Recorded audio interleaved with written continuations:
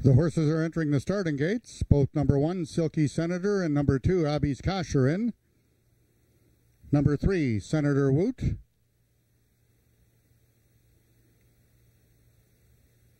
Number 4 is I Think Icon, making her lifetime debut.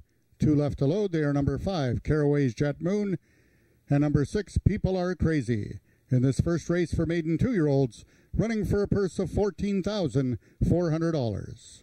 Last horse in. They're at the post.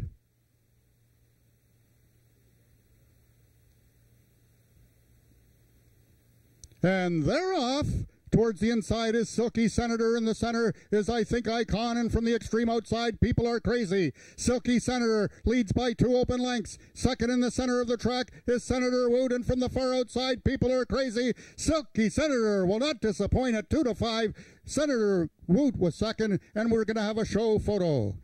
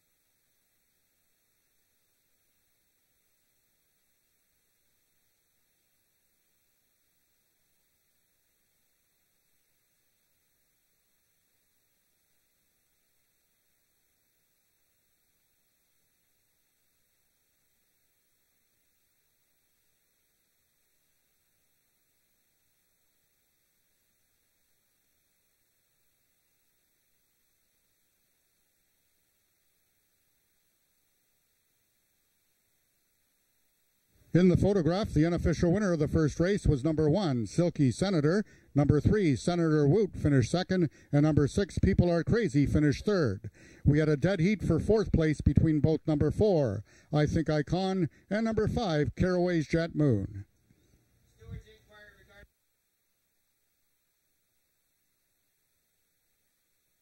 Also, attention, ladies and gentlemen, we have a Stewart's inquiry in this first race regarding the 4th place finishers in a dead heat. Both the number 4, I Think Icon, and number 5, Caraway's Jet Moon, are involved in an inquiry, so this race is under review by the stewards.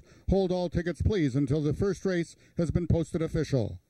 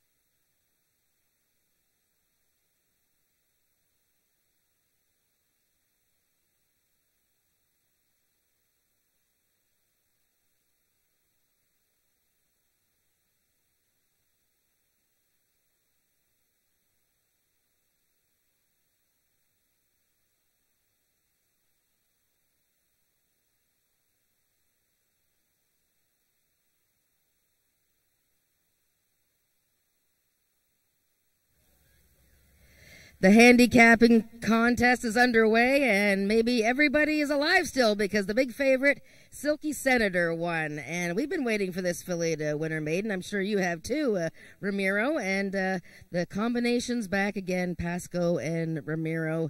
Emily Obu owns Silky Senator. Tell me, Ramiro, she was coming out of the John Deere race. You had to be pretty confident about her chances today. Yeah, last time in the stake, this filly no feel comfortable. So today, really nice, easy race. Win. Yeah.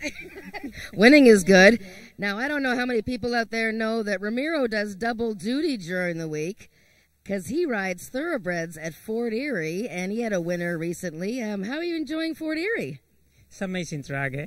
Yeah, nice people. That's great. So maybe one day we'll see some thoroughbreds racing here, and then you'll be really having fun. Wow, sounds great. Yeah. Well, congratulations, and good luck the rest of the day. Thank you, Jenny.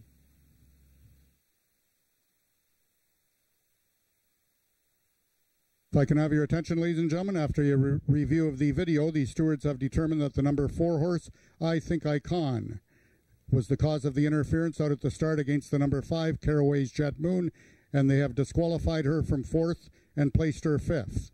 The new numbers will be now 1365.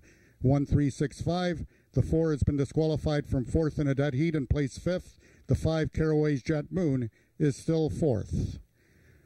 First race is now official. The winner is number 1, Silky Senator, 2-year-old filly by Louisiana Senator out of Denali Peak by Royal Quick Dash. Foaled in Oklahoma by Charles Robinson, Silky Senator is owned by Emily Obu, trained by Jason Pasco, and ridden to victory by jockey Ramiro Sanchez Castillo. Silky Senator winning the distance with a time of 17.39 seconds, carrying a speed index of 80. Second, number 3, Senator Woot. Third, number 6, People Are Crazy. And fourth, number 5, Caraway's Jet Moon. Here now are the total results of the first race from top to bottom in your programs. Number 1, Silky Senator, the race winner, with a time of 17.39 seconds. Number 2, Abby's Cash was 6th, with a time of 17.94 seconds. Number 3, Senator Woot finished 2nd, with a time of 17.56 seconds.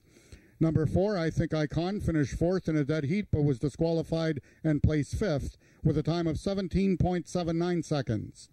Number 5, Caraway's Jet Moon, was 4th in a dead heat, and is now 4th, with a time of 17.79 seconds.